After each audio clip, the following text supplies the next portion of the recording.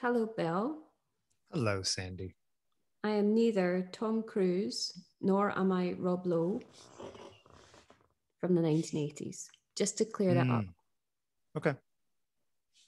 Your denim shirt says otherwise, but I'll let it go for today. Okay. Well, on a much more serious note. Yeah. Life with theatre. I didn't make the title tonight to fit with our images. It is actually the title of the series of images we're going to discuss by an artist called Charlotte Salomon, who we have actually touched on before.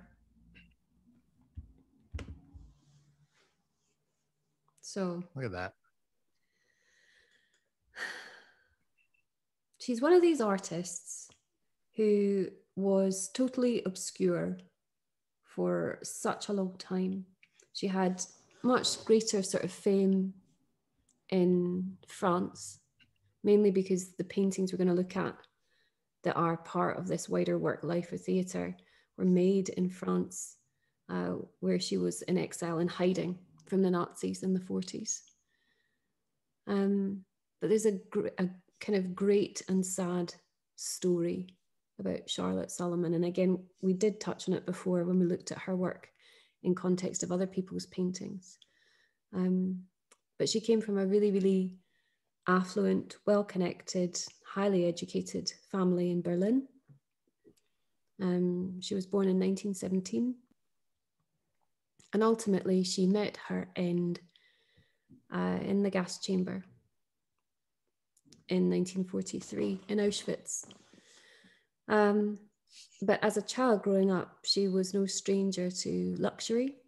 And actually, her dad is credited, I think, with being the inventor of the first kind of mammogram. Really? Or, the machine that would create mammogram. So he was an oncologist, very well connected, knew everybody in kind of Berlin high society. But it was obviously an extraordinarily difficult time to be Jewish. And a very dangerous time to be Jewish and affluent. Although unlike many others who were not so wealthy, they did have at least the option of paying at least a little their way to try to get to some kind of safety. Did you say 1917 to 1943? Yeah, 1917 she was born. So she was only, 26 years old? Is that what that works out to be? Yeah. Wow, okay. And if that were not tragic enough, I mean, her life, regardless of this kind of wonderful, well-connected affluence, was marred by tragedy, a history of family suicide, mental illness, lots of scandal, secrets, quite a dark history in their family history. The reason why I suppose there was a sense of obscurity in the beginning is actually she gave her paintings away to somebody to keep secret. And that person then gave them to her parents after her death. And they themselves kept them secret for very good reason, because in amongst her paintings, there were 800 gouaches that make up this, what's actually a bookwork, was a painted letter that was a confession to a murder she had committed. Who'd she kill? Her grandfather. Wow. We'll come to that a little bit later, but this is one of the earlier paintings, and this is actually a representation of the family's apartment, with its rooms, wonderful rooms. Well, how would you describe this work? Is this surrealist? Is this I mean, it's obviously dreamlike in a lot of ways. It's like space warping. It's a little, there's like a little bit of like modern, like almost like cubism kind of thing going on in the way that some things are represented in, but it does really feel like she's living inside of her own head. you know. Yes, I mean, there's an element of the kind of cartographic landscape of one's dreams or one's particular inner world perception of the outer world. And as a child growing up in a beautiful home with in her early years, both parents were still alive. You know, she had a relatively happy childhood, I think, right at the beginning. She was still very small, I think maybe 8 or 9, when her mother took her own life. The family, like I said, was kind of marred with this almost like a curse of suicide. And not just because there were lots of people in the 30s in Jewish families who perhaps stored up an arsenal of poison so they could take their own life should the worst happen. These were particularly women in her family who, even before Hitler became chancellor, were kind of leaping into rivers and jumping out of buildings and attempting to hang themselves. So she'd actually been told as a child that her mother had died from the flu. Yeah.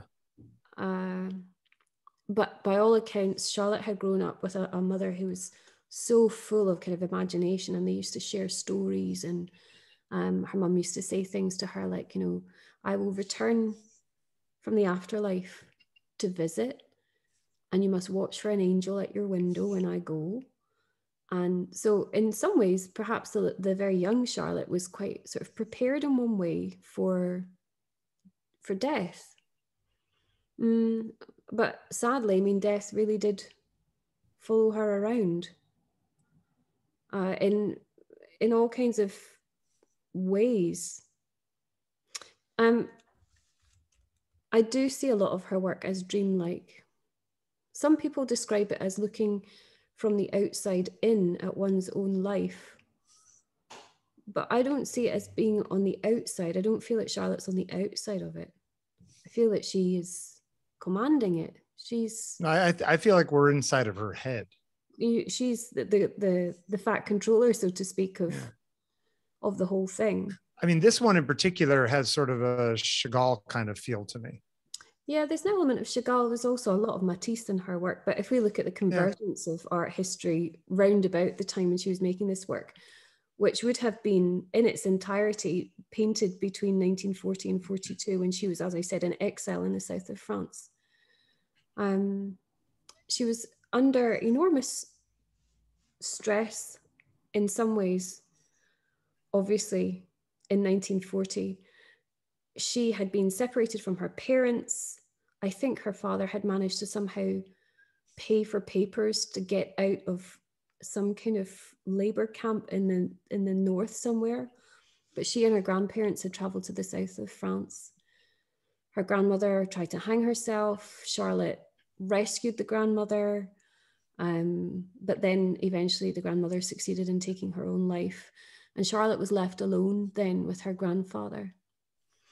And the woman who ultimately took Charlotte in after her grandfather's death was a woman called Ottilie Moore, who was an American heiress who had a beautiful chateau, beautiful home, L'Hermitage, just outside of Nice, where she hid, or at least accommodated, particularly women in exile, children in exile, people fleeing Germany, and often single Jewish women who were pregnant.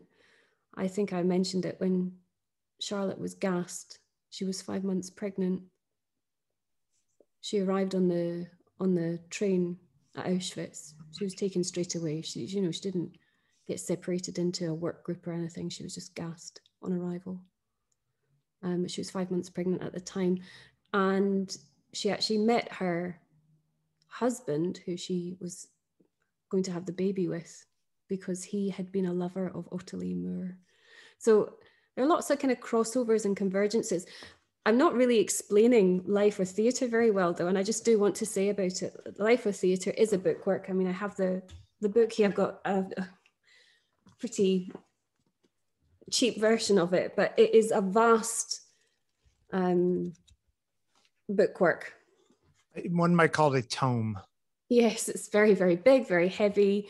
And this is in Germany, is in the original German or French or whatever, this was originally German, I think, right? Yeah. Is there a question mark after the life as well? Or is that something they've done? Okay. So, I mean, so sorry, go ahead. Yeah, so the thing, apart from its sheer scale, 2 years worth of work, sometimes she was painting 2 or 3 gouaches a day, and they were always the same size, I think 22 by 30 centimeters. She collected them all together in a folio, and they recorded the life, essentially her own life, but everybody had a kind of pseudonym.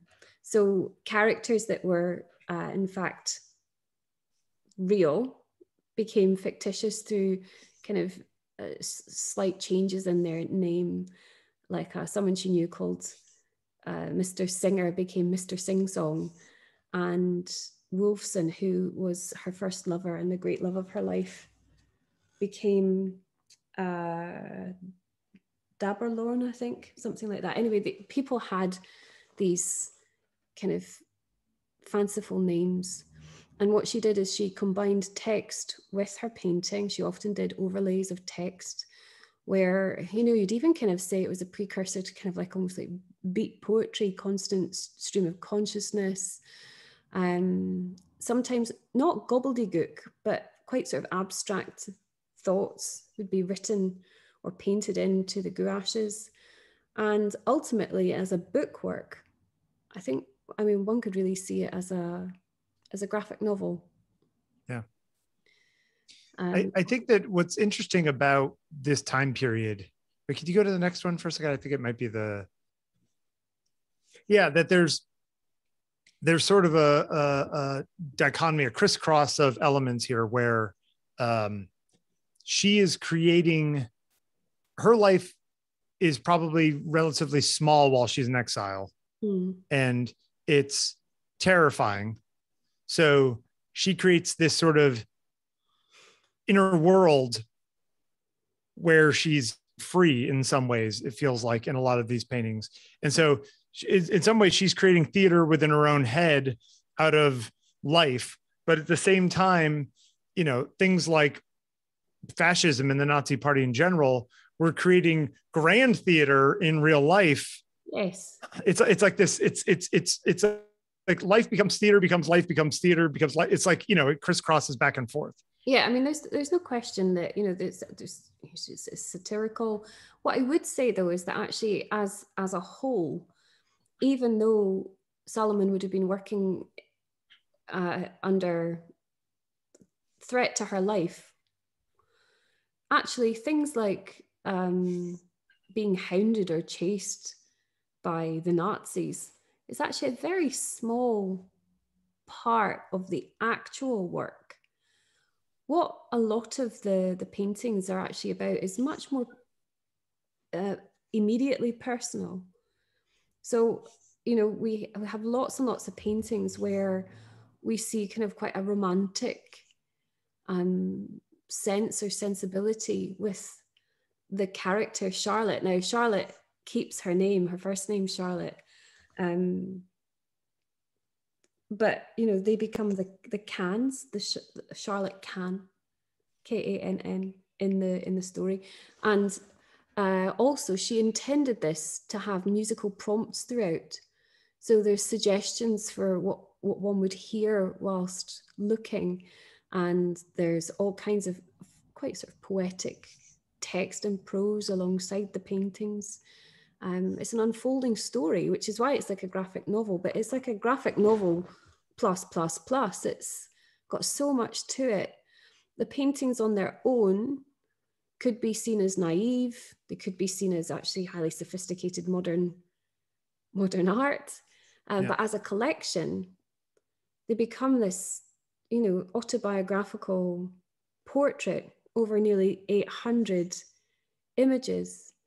But the thing that strikes me, and it reminds me of a story somebody told me who was working in Glasgow as part of an interfaith community project, that people were arriving, particularly from Syria, to be housed as asylum seekers or refugees. Scotland agreed to take so many people who were particularly vulnerable, and lots of sort of social services were put in place to support those people. And this person working for the Interfaith Project said to me that actually what was fascinating is that these particularly women would come and would talk together and would want to talk. But they didn't talk about, the horror of war. They wanted to talk about a man they'd met, or Sure. this boy they liked the look of, or where they... Well, because they want some semblance of normal life within what is otherwise sort of an absurdist situation. Yeah, and I definitely feel with this work, with Life with Theatre, all the way through it, there is terrible confusion, a sense of grief and loss, but it's kind of shown through the prism of actually something that is also about ordinariness.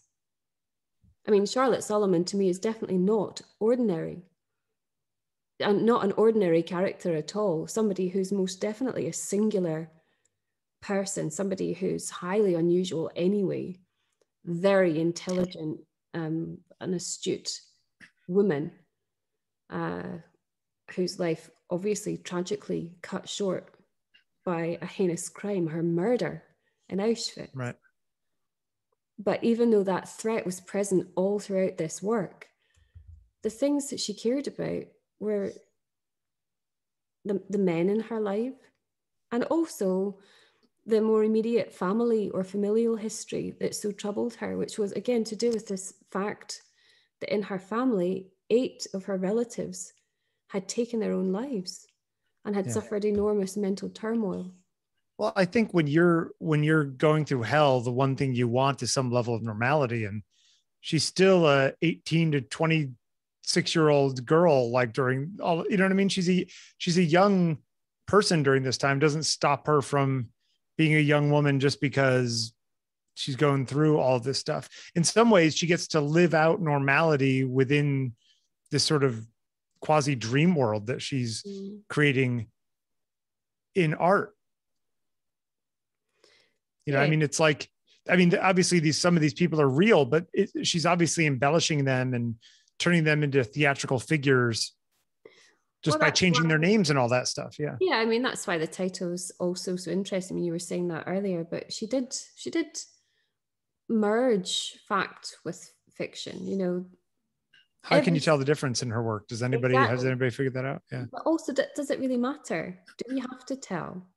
I mean, the thing is that we do know through accounts of her family that actually most of what is happening or has happened in Life with Theatre has a direct relationship with something that really did happen.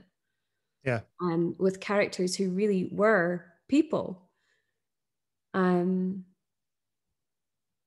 I find sad is I get the impression that she really did feel maybe abandoned. Must have been terribly difficult for her parents. It wasn't actually her mum. Her mum, as I said, committed suicide when Charlotte was still a girl. But her stepmother and her father, they outlived her. They didn't get carted off. And they're the ones that eventually took receipt of all these paintings and had to work out what the hell to do with them. Well, the answer was to hide them. The text, I gave this to my friend Ilza so she could help me with some sort of loose translation.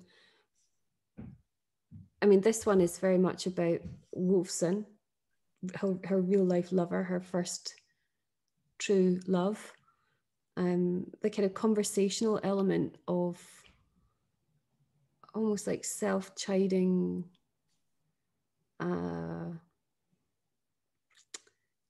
being a bit uncertain or maybe a bit coquettish. In this one, like the idea of almost like the talking heads looking on society, maybe the many faces or facets of society. Also an element of perhaps not being able to trust anyone. Sure. And why would you? I mean, she'd been surrounded by people who possibly were mentally unstable within her own family, and then the outer world was so hostile to her. Sure. The outer world was trying to find her. Yeah. Yeah.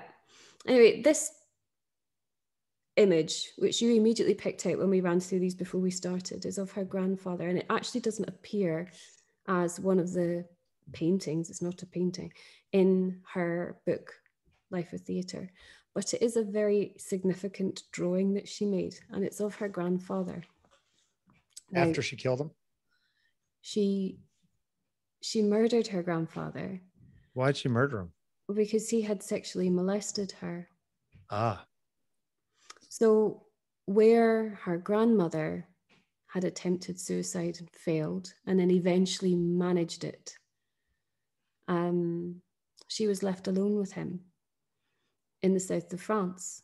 And at that time, he, by all accounts, persistently and consistently requested that she share a bed with him. And I don't know whether it was that in his old age and through his trauma and suffering of everything that had happened to him, he became like that, or whether there was also an implication that even when she'd been a much younger child, he had been molesting her as well. But she despised him. And actually, she did say somewhere something along the lines of, you know, it's not the Third Reich I fear. It is much closer to home, or something like that. And in some of the text throughout Life of Theatre, there is this allusion to a direct threat to her within her own close network. And she made this drawing as he was dying in front of her. I think she'd fixed him a meal with poison in it, and she fed it to him, and she watched him die. Not for nothing that even if he did abuse her, that's some dark stuff right there. Drawing the person as they're dying that you're just killing. Well, I'm going to say something quite controversial, but who the hell are we to judge? Yeah, I'm just saying that, like, there's something going on in your head if that's what you're doing. It's hardcore. Yeah, but I think she did hate him. She despised him. But she couldn't get away from him because where else should she go? Yeah. And then well, how did she live with him dead? Well, that's when Ottilie Moore. Oh, I see. Got it. Came on the scene. I mean, it surprised me actually that that she and her grandfather did evade capture for such a long time. I think they did get interred somewhere for a while together and somehow managed to get out again. I mean, people's lives at this point in history are often so extraordinary. You know, we kind of pleasure and stimulate ourselves with all these rather fantastical stories and bits of cinema. But actually, fiction is not often half as intriguing as real life was actually happened. Her life is totally agree. Fascinating. That's why I read very little fiction and mostly nonfiction. What's really kind of sad too is that she made it to 1943. Had she made it another 6 months or so, she probably would have survived. You know, the D-Day would have happened. France would have been taken over again. She probably could have gotten away with it. I don't know. I get a funny feeling about her that there's something so fateful in all of it. Well, that is a very Sandi Robertson view of this, but yes.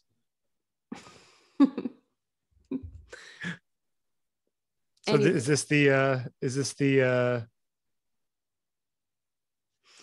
taking up Confession? The last few pages in the bookwork, Life of Theatre, is this, which I suppose we could still class as a painting. It is painted in gouache, but it is the written statement, the confession. And she fully intended it to go with her paintings. And it's why when her work was eventually given to her parents, her dad and her stepmother, I think for 10 years, they didn't share it. They couldn't show it to anyone. There was an exhibition of her work at the Royal Academy. Was it at the Royal Academy? The National? I can't remember, but in the late 90s. And as I said, she had quite a lot of sort of fame in France. But outside of that, she was not well known at all. And then I guess in the sort of 2014, 15, there was a really good article written about her in the New Yorker. There was an exhibition of her work at the Jewish Museum, I think in Amsterdam. And suddenly a kind of more kind of public consciousness of her work came into being.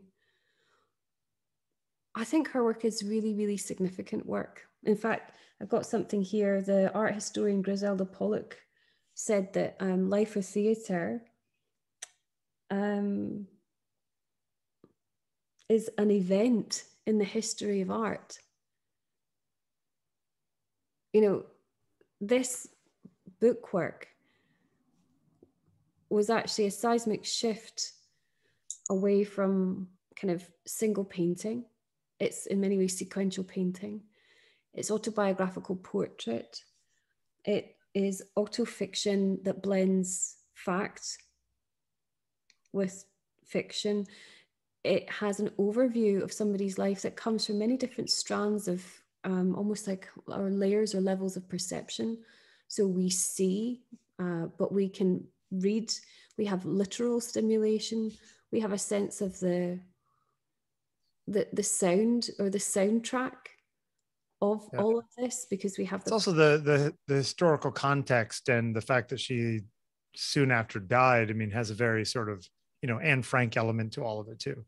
Well, actually, there is something about that though, and I can't remember if it was in that New Yorker article or if it was somewhere else. There's a good article also on the Smithsonian website about her, but that something that has perhaps rather kept her in obscurity, even though she's found a wider fame overall, is that she is kind of lumped in as a Holocaust artist, or as somebody who's paired somehow with Anne Frank. And in actual fact, people started just using her name Charlotte kind of eponymously, but in a sort of in a context of it being very particular to Holocaust. Now, it's not denying that she made this work throughout a period where that was pressing upon her, and ultimately that's how she lost her life. Nonetheless, the work isn't just defined by that. No, but if this was some girl in the Midwest United States at the same time period, do you think it would have the same intensity? I think it's an important part of the story, but nonetheless, I don't think it has to be the defining feature. I think maybe what it is that it is the starting gun of it. I mean, I don't know, of course, but it does feel like this is in some ways a reaction to what she was going through. And had she been living a more normal life, this work may never have been created in the first place. But hang on, when we say more normal life, you know, even without the rise, she had a screwed up family, and she had such a rich catalogue to choose from in terms of her material for inspiration. Her life, as I said, we've discussed, extraordinary range of characters that she would have met, a most bizarre, at times unfortunate, tragic, yet also incredibly strange and wonderful family. Sure. People of, dare I say it, people of substance, of intellect, of interesting people who were interesting and probably interested in more than simply the nuts and bolts. You know what's interesting is that I don't know why. Well, other than the fact that it's a young woman artist who died young. It's was it Francesca Woodman, you know, the photographer. I get a similar. It feels like a similar story to me, even though Woodman, I think, killed herself, right? And then this is a completely different situation. But it does feel like this work was forged in a very hot fire. You know, and I think maybe wartime was that fire, and being a Jew in Europe and all the rest of it. I mean, that you might be right. I guess we'll never know, but there definitely seems something that says I need to get this out because I don't know how long I have, you know. I agree. She herself may have been suicidal like her mother and grandmother and everybody else before them, you know. I do think that there's I do think that she celebrated that she survived. There's something written, some evidence from a diary or something where she really celebrated the fact that she'd survived. What cruel irony, you know, within a year and a half of completing this work, and with her first child in her belly, she's murdered. But yes, I mean, pressing upon her, of course, but isn't that also actually the kind of like impetus, the drive for most artists? It's like, you know, we want to get our lives down on surface. Yeah. We want to make permanent that which is not through our art making. Anyway, this painting is the final image. And on her bare back, life a theatre. And there she is, painting at the edge of the Mediterranean. Who knew what was to come? Did she have a kind of prescience that, you know, the end was nigh? Well, the end is always nigh. And as I said, she lived a life in which death was present. She grew up with a mother who spoke to her all the time about death. Your whole concept, the end is always nigh, is true and frightening. I do wonder with her about her incredible, like a guile and grace. You know, she loved passionately, deeply. Do we know what she looked like? Yeah, you can see some photographs of her. Okay. There's one in particular, I think she's with her father and her stepmother, flanking her. Or maybe it's, no, actually there's photographs of her with her grandparents. Yeah, there we go. Can you see it? Interesting. Yeah. I mean, thinking about this is so stylistically different, but, you know, we look at other artists who've traced their life in a kind of long line of portraits. Someone like Rembrandt, for example, who painted himself frequently over his very long life, and we can trace his aging. And likewise, even when I spoke to Stuart Semple the other day, you know, I talked to him about how you can trace his evolution from his teenage years through into his maturity. We looked at Rothko. We could see in early work how he kind of arrived in his classic period. With Charlotte Salomon, we have a 2-year period where she was already you know, she had been at art college in Berlin. She was an artist. Yeah. But in this 2-year period, it's almost like she fitted the whole of her life into a short span of time. Why she did it, I don't know. But yes, pressing upon her the external fear, the constant threat, you're right, would have been very intense. Yet the work isn't just about that. Well, it's a weird thing when you're being stalked, or I can imagine if you know, you're very sick for some reason, or maybe just you know, normal person, that there's a ticking time bomb going on. You know what I mean? Like a certain amount of intensity. I think some people feel that greater than others. That sort of drive. Yeah. So is this more life or more theater? Which one is it? Mm-hmm. Well, I wouldn't put the or. I would just have an is.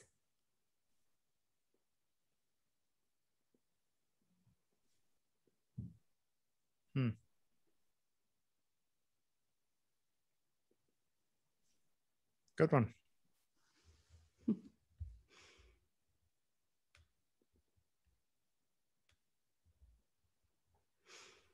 Anyway, Bill, thank you.